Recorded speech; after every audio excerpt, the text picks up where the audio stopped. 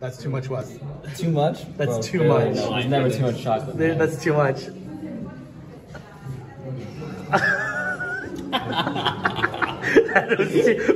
You were saying?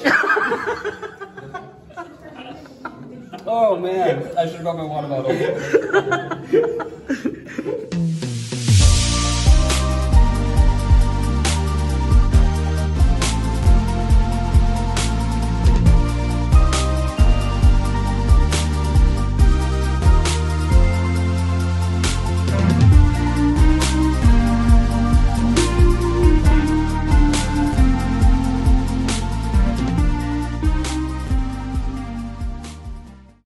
Welcome back, guys. This is the Croatia Initiative week number 2 vlog. So last week I introduced you to the US team. This week I want to introduce you to the Croatians. First we have Marko Junakovic, who is extremely photogenic. He has been a huge help to us in getting to know the cultural norms here in Croatia. Hey Marco, you want me to get tickets to the soccer game? Football. Yeah, soccer. Football. Soccer.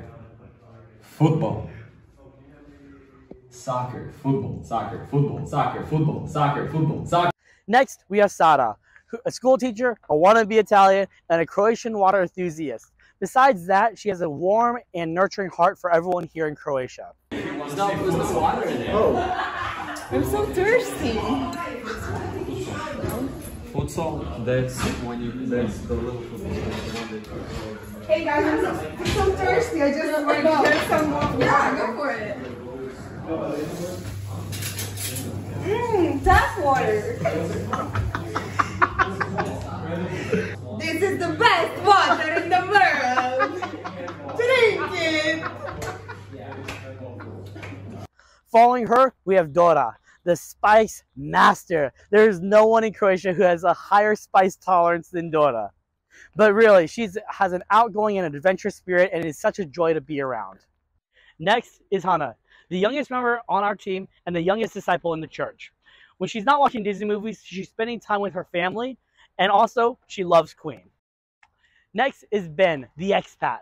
Fun fact, he's been learning Croatian for the last 4 years and is actually here getting a degree in computer science at the University of Fur. Fan.